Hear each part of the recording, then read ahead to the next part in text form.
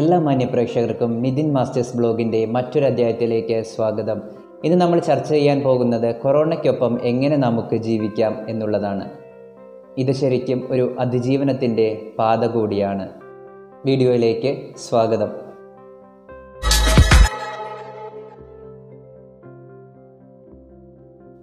കഴിഞ്ഞ എൻ്റെ 2-3 വീഡിയോകളിൽ ഞാൻ പറഞ്ഞിട്ടുണ്ട് എങ്ങനെയൊക്കെയാണ് മാസ്കുകൾ ഉപയോഗിക്കേണ്ടത്, എങ്ങനെയൊക്കെയാണ് നമ്മളെ തന്നെ സംരക്ഷിക്കേണ്ടത് എന്നുള്ളതിനെക്കുറിച്ച്.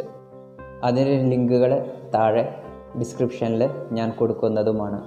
അപ്പോൾ ഇന്ന് നമ്മൾ ചർച്ച ചെയ്യാൻ പോകുന്നത് എന്തൊക്കെയാണ് നമ്മൾ ശ്രദ്ധിക്കേണ്ടത് ഇനി കൊറോണയോടൊപ്പം ജീവിക്കാൻ എന്നുള്ളതിനെക്കുറിച്ചിട്ടാണ്. എല്ലാവരും പറയുന്നത് പോലെ കൈകൾ 20 സെക്കൻഡ് വൃത്തിയായി കഴുകുക, ഹാൻഡ് സാനിറ്റൈസേഴ്സ് വയ്ക്കുക, അതുപോലെ സോപ്പ് ഉപയോഗിക്കുക, ഡെറ്റോൾ ഉപയോഗിക്കുക. ഇനി ഇതിന്നൊക്കെ വ്യത്യസ്തമായിട്ട് കുറച്ച് കാര്യങ്ങളാണ് ഞാൻ പറയാൻ പോകുന്നത്. ഹസ്തദാനം. നമ്മൾ ഹസ്തദാനം ഒരിക്കലും ഒരാളുടെ കയ്യിൽ നിന്നും സ്വീകരിക്കാൻ പാടുള്ളതല്ല. ഇനി ഒരു 2 വർഷത്തേക്ക് അത് ആ രീതിയിൽ തന്നെ നമ്മൾ തുടരേണ്ടതുണ്ട്. ഈ വൈറസ് ഇനി എത്ര കാലം ഈ ലോകത്തുണ്ടാകുമെന്നോ ഇത് എങ്ങനെയൊക്കെ മനുഷ്യരെ ബാധിക്കുമെന്നോ നമുക്ക് അറിയില്ല. അപ്പോൾ അതിലെ ആദ്യത്തെ പ്രധാനപ്പെട്ട കാര്യം ഹസ്തദാനമാണ്. അത് നമ്മൾ തീർത്തും ഒഴിവാക്കേണ്ടതാണ്. ഇനി ഹസ്തദാനത്തിന് പകരം നമുക്ക് എന്താണ് ചെയ്യാൻ കഴിയുക? ഒരു വ്യക്തിയെ കാണുമ്പോൾ നമസ്തേ എന്നുള്ള 2 കൈകൾ കൂപ്പിക്കൊണ്ട് നമുക്ക് അവരെ ആദരിക്കാവുന്നതാണ്. ഹസ്തദാനത്തെക്കുറിച്ച് നമ്മൾ സംസാരിക്കുമ്പോൾ ഹസ്തദാനത്തിൻ്റെ ഒപ്പം തന്നെയാണ് അല്ലേ ആലിംഗനവും. അപ്പോൾ ആലിംഗനവും വേണ്ട. ഏതാണ്ട് നമ്മളൊരു വ്യക്തിയെ കാണുമ്പോൾ 1 മീറ്റർ അകലത്തിൽ നിന്നുകൊണ്ട് മാത്രം സംസാരിക്കാൻ ശീലിക്കുക. കാരണം എന്താണെന്ന് വെച്ചാൽ ഈ വ്യക്തിയുടെ സ്രവങ്ങൾ നമ്മുടെ മേത്ത് തട്ടാത്ത രീതിയിൽ വേണം നമ്മൾ ആ വ്യക്തിയുമായിട്ടുള്ള അകലം പാലിക്കേണ്ടത്. മഴക്കാലാണല്ലേ ഇപ്പോൾ വരാൻ പോകുന്നത്. അപ്പം നമ്മൾ എന്തായാലും ചിലപ്പോൾ കുട എടുക്കാൻ മറക്കും. അപ്പോൾ കുട എടുക്കാൻ മറക്കുമ്പോൾ നമ്മൾ മറ്റൊരു വ്യക്തിയുടെ അടുത്ത് നിന്ന് കുട കടം വാങ്ങാറുണ്ട്. അപ്പോൾ ഇതിലൂടെയും ഈ വൈറസിന് നമ്മുടെ അടുത്തേക്ക് വരാൻ കഴിയും എന്ന് നിങ്ങൾ മനസ്സിലാക്കുക. അപ്പോൾ ഒരു കാരണവശാലും മറ്റൊരു വ്യക്തിയുടെ നിന്ന് കുട നിങ്ങൾ കടം വാങ്ങാൻ പാടില്ല.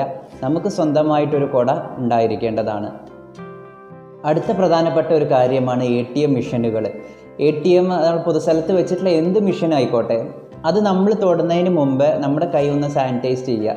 അത് കഴിഞ്ഞ് അത് തൊട്ടതിന് ശേഷം നമ്മുടെ കൈ ഒന്ന് സാനിറ്റൈസ് ചെയ്യുക. ഇത് അതിലുള്ള രോഗങ്ങളെ അല്ലെങ്കിൽ രോഗാണുക്കളെ നമ്മുടെ കൈകളിലേക്ക് പറ്റിപ്പിടിക്കുന്നത് ഒഴിവാക്കുന്നതാണ്.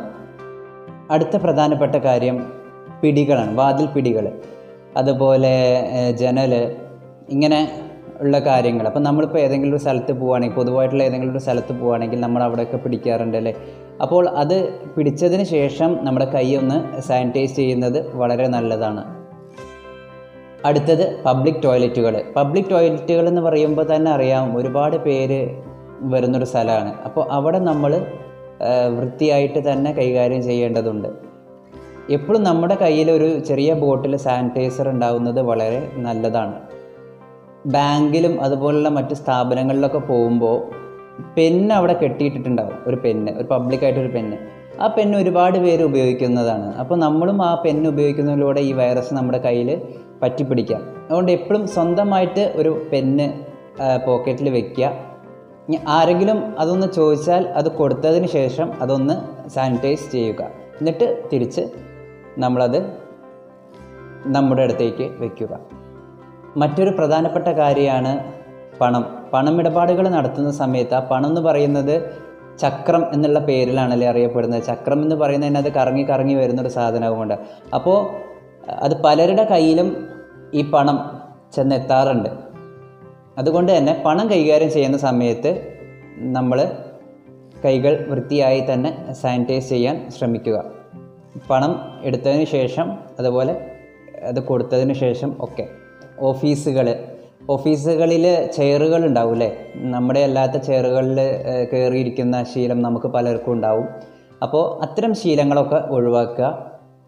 ഒരാളിരുന്ന ആ സ്ഥലത്ത് അല്ലെങ്കിൽ ഒരാളിരുന്ന ചെയറിൽ പോയി ഇരിക്കാതിരിക്കുക. അവനവന് ഉള്ള ചെയറിൽ തന്നെ ഇരിക്കാൻ ശീലിക്കുക.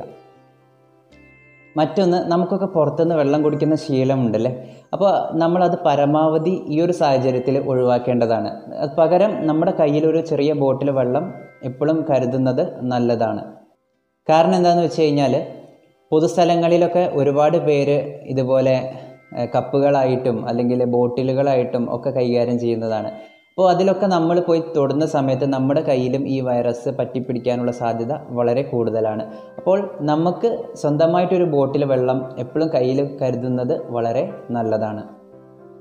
മറ്റൊരു പ്രധാനപ്പെട്ട കാര്യമാണ്, അതായത് പൊതുസ്ഥലങ്ങളിലുള്ള ഗതാഗതങ്ങൾ. ഇപ്പോൾ നമുക്ക് വണ്ടികൾ ഉപയോഗിക്കാതെ ഇരിക്കാൻ പറ്റില്ല അല്ലേ. അപ്പോൾ ബസ്സുകളിൽ പോകുമ്പോഴോ അല്ലെങ്കിൽ ട്രെയിനിൽ പോകുമ്പോഴോ ഇനി മറ്റെവിടെ ഏത് ഓട്ടോറിക്ഷയിൽ പോകുമ്പോഴോ എന്തിൽ പോകുമ്പോഴും നമ്മൾ കമ്പിയിലൊക്കെ പിടിക്കും. അപ്പോൾ ആ കമ്പിയിൽ പിടിച്ച ശേഷം നമ്മൾ അവിടുന്ന് ഇറങ്ങിയിട്ട് വേഗം ഹാൻഡ് സാനിറ്റൈസർ ഉപയോഗിച്ച് കൈ വൃത്തിയാക്കാൻ ശ്രമിക്കേണ്ടതാണ്. ഇത് വളരെ ഇമ്പോർട്ടൻ്റ് ആയിട്ടുള്ള ഒരു പോയിൻ്റ് കൂടിയാണ്. ഇനി പറയാനുള്ളത് എന്തൊക്കെയെന്ന് വെച്ച് കഴിഞ്ഞാൽ, എന്തൊക്കെ നമ്മൾ പുറത്ത് പോകുമ്പോൾ കരുതണം എന്നുള്ളതിനെ കുറിച്ചിട്ടാണ്.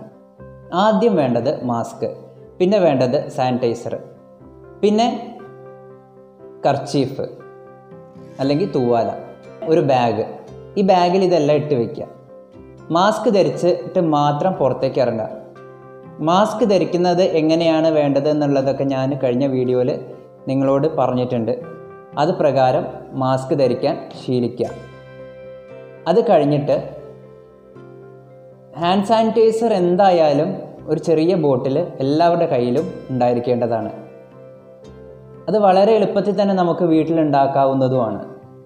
അപ്പോൾ അതൊരു ചെറിയ ബോട്ടിൽ നമ്മുടെ കയ്യിൽ വയ്ക്കുന്നത് വളരെ നല്ലതാണ്.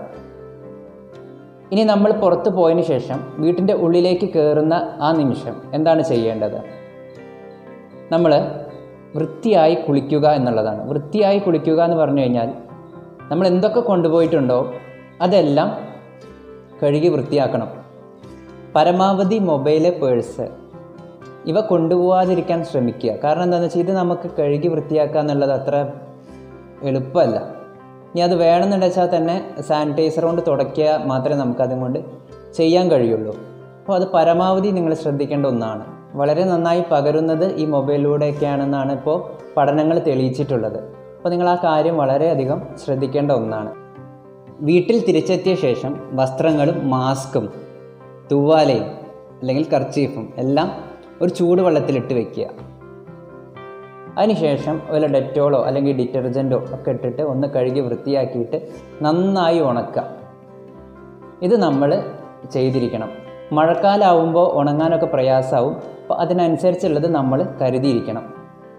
അപ്പോൾ ഈ കാര്യങ്ങളൊക്കെയാണ് എനിക്ക് നിങ്ങളോട് കൊറോണയ്ക്കൊപ്പം എങ്ങനെ ജീവിക്കണം എന്നതിനെക്കുറിച്ച് പറയാനുള്ളത്. വളരെ പ്രധാനപ്പെട്ട നമ്മൾ ജീവിതത്തിൽ ഉപയോഗിക്കുന്ന ഒട്ടനവധി കാര്യങ്ങളാണ് ഈ വീഡിയോയിലൂടെ ഇന്ന് ചർച്ച ചെയ്തത്. അപ്പോൾ അതെല്ലാം കേട്ട് നിങ്ങൾ അനുസരിക്കും എന്ന് ഞാൻ പ്രതീക്ഷിക്കുന്നു. വീഡിയോ ഇഷ്ടപ്പെട്ട് കഴിഞ്ഞാൽ ലൈക്ക് ചെയ്യുക, കമൻറ്റ് ചെയ്യുക, സബ്സ്ക്രൈബ് ചെയ്ത് ആ ബെൽ ബട്ടൺ ഒന്ന് എനേബിൾ ചെയ്യുക. വീണ്ടും മറ്റൊരു ടോപ്പിക്കുമായി കണ്ടുമുട്ടാം. നന്ദി.